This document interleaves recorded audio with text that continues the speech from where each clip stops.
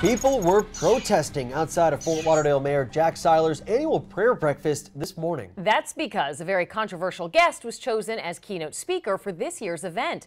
Local 10 investigator Bob Norman has the story. When there's injustice anywhere, there's injustice everywhere. A couple dozen protesters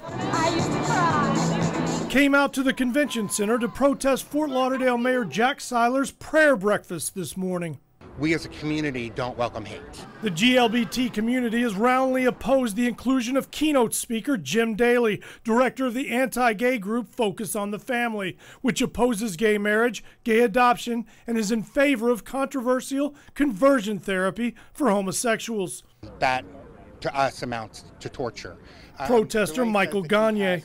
We elected him to represent us in the gay and lesbian community, and the 8 years he's been in office, he has not done a thing to help the gay and lesbian community. One of Seiler's own colleagues, Commissioner Dean Trantalis, who is gay, boycotted the breakfast.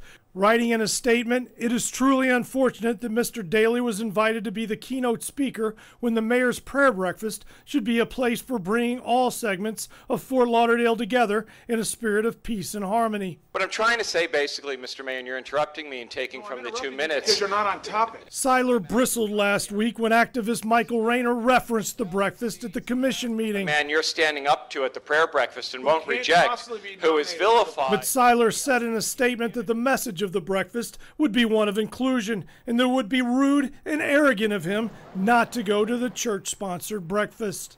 The LGBT community needs to know where he stands. Now, there was a message of inclusion at that breakfast, but we can't show you that because our camera was barred from going inside. In the video report, I'm Bob Norman, Local 10 News. And Mayor Seiler also told Bob and Local 10 it was actually the church group that chose Daly to speak at his breakfast, not him.